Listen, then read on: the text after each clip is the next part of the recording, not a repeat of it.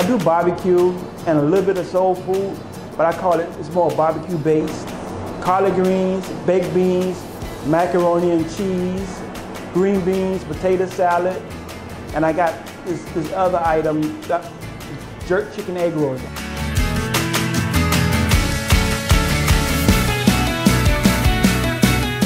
It's fun for me. It's not Louisiana, California, or Carolina food.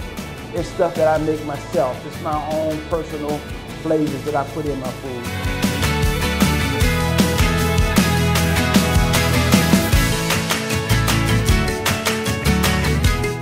I would like for people to come out to 1115 Telfair, and the brisket is a crowd pleaser, and my ribs. So come check us out.